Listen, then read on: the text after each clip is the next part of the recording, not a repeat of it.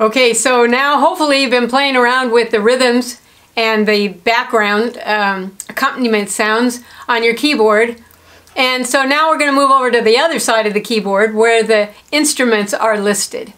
So not only when you get a keyboard do you need to learn what instruments are most appealing to you, but you also need to learn what instruments accompany those solo instruments. So I remember when I was in high school getting ready to choose an instrument to be in the band. I wanted to be a saxophone player. So my parents take me to the local store, and saxophones were way too much money. So I ended up getting a clarinet. And I am so glad I did, because nowadays I'm not really much of a saxophone fan, but a lot of people are. And there's saxophones on your keyboard, and clarinets, and trombones, and trumpets. So think about, have you ever been to a symphony or watched a symphony? Nowadays with YouTube and all the things that you can call up, the best way to be an orchestrator is to watch an orchestra or listen to an orchestra. I listened over the years to a lot of music. I grew up on Saturday nights with my grandparents at their house while my parents went out watching Lawrence Welk. So that was my initiation into a band and learning what instruments do. And I think that's what drew me to play the organ, because there was a guy on there that played the organ every week. And the organ has a lot of sounds and a lot of combinations.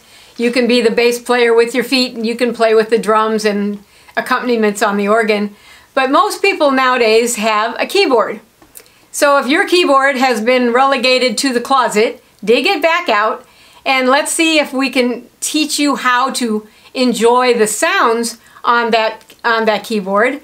And we'll put aside right now the rhythms and just make it a solid keyboard. So just take the accompaniment button off, and usually you'll just get, the whole thing will become a piano.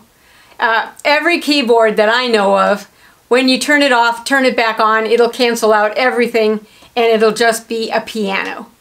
Okay, so today we're going to learn some groups. And in this book, which is the book I recommend for keyboard players or piano, anybody actually, there's two of them. This one is the keyboard songbook. It's called the Instant Keyboard Songbook.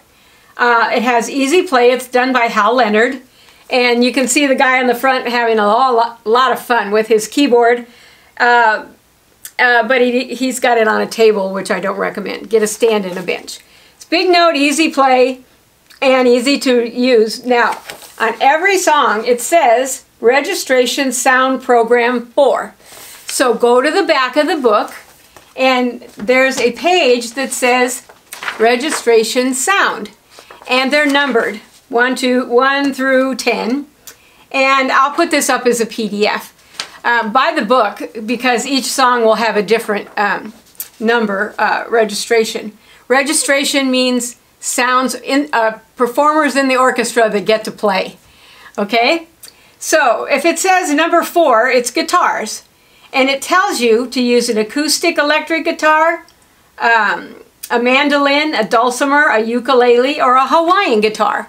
So it actually tells you what sound to use with what song. And remember, it's just a suggestion.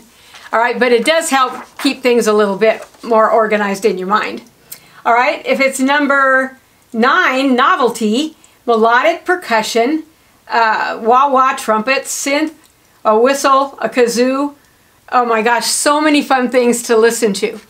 All right, so let's just start with one. Look on your keyboard and look at push the sound button, and then go up and pick sound number 1, which is a piano.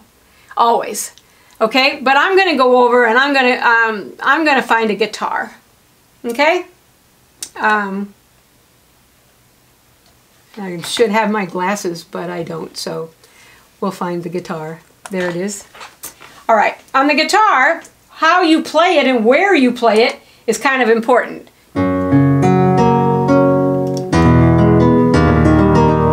Oh wow, that is so cool. So I'm just playing some chords. So start with an F chord and an E. Okay, or a G. And F. Okay, now if I go to a 12-string guitar.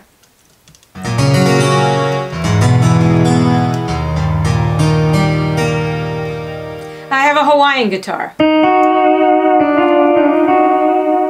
See, so there's, oh my gosh, my Clavinova, which is what I'm playing on now, it's a 207. It's about 15 years old. So, but the sounds are amazing. So I have 5 pages of guitars, from a distortion to a rock guitar to a Hawaiian guitar, you name it, and I can do it. So I could sit here literally all afternoon and just play some guitar chords. All right, this one's good. Now, where you play it makes a big difference in how the instrument sounds. So if you're playing a clarinet, okay, I'm going to play, well, let's play an oboe. A bigger oboe is a bassoon. See, so if I play a flute, if I play a pan flute, and the tremolos are all built in, and it's just so much fun. Now here's a clarinet.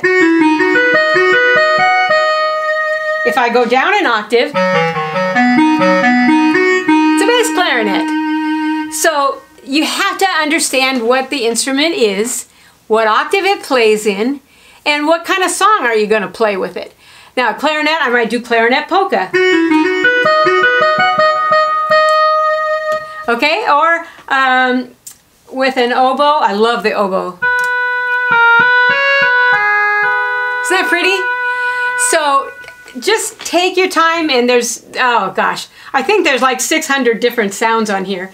Then you get to the weird ones, like Fantasia. Don't you want to know what that sounds like? So if you're playing,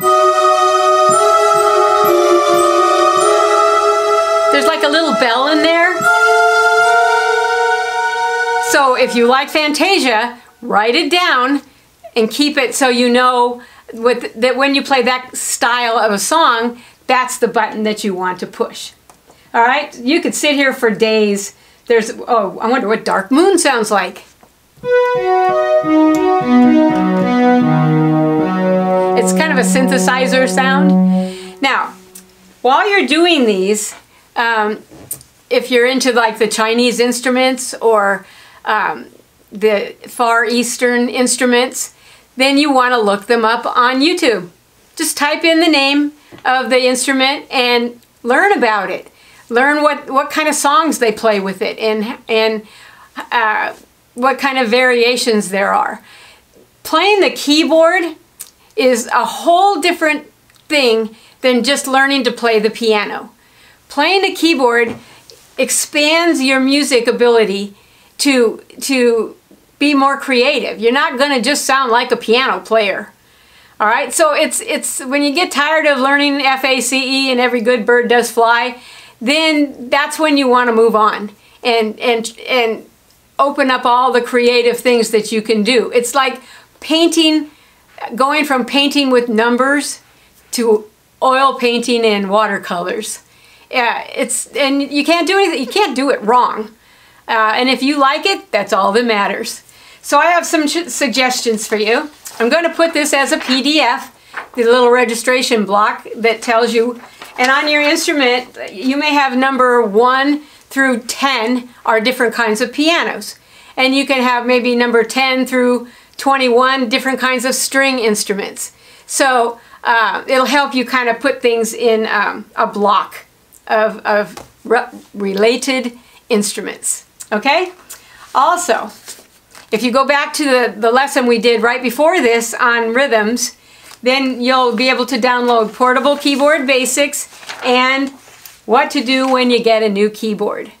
All right? So if you got a new keyboard in a box or you're just playing it as a piano, I think this lesson will help you a lot. Now, in order for you to play what you're learning I have 2 books that I recommend that are on our website. One is Everything You Need to Know to Play the Piano. I wrote this book because usually you have to buy 5 or 6 different books to learn everything that's in here. And there's DVDs that you can also get with it if you like to watch it, have somebody show you instead of just read the book, which is my preference. Okay? So if you don't know a lot of things yet, like ledger notes and playing scales and chords and all of that, this book is for you. All right? Now, if you're playing on a portable keyboard and you're learning rhythms, you've got to have this book. It's my first aid chord book. You can learn chords the hard way, which is in the back of this book that I recommend. There's a big old chord chart that has all the chords on it with dots on. You learn one at a time. With my book, you'll learn to play all the chords very easily and never have to have a chord chart, ever. I went into someone's home the other day. They had a chord chart poster over the piano. It took up the whole wall. And it was all major, minor, diminished, augmented, and different versions. And I said, man, you need my book because you'll never, ever have to have a chord chart, ever. All right, so this also has a DVD that comes with it. You can learn about the circle and where the chords go, and it'll make your experience playing your keyboard a lot more fun if you know the chords. If you don't know chords, putting the instrument in accompaniment mode is not going to be as easy. You can use one finger. If it says C chord, you can play a C note and it'll play the chord for you, but that gets kind of old eventually. So I hope you enjoy what we talked about today. I hope it motivates you. That's what it's supposed to do, to get the keyboard out and don't play it just as a piano. All right, so go to stackmusicgroup.com and it'll come up on the screen, and you'll see our catalog and the things that you can order. I have a little 17-page play-by-ear book. If you don't want to read music at all, you just want to play by ear with a few chords, then that little book is really fun. So have fun with your keyboard, and we'll see you again soon.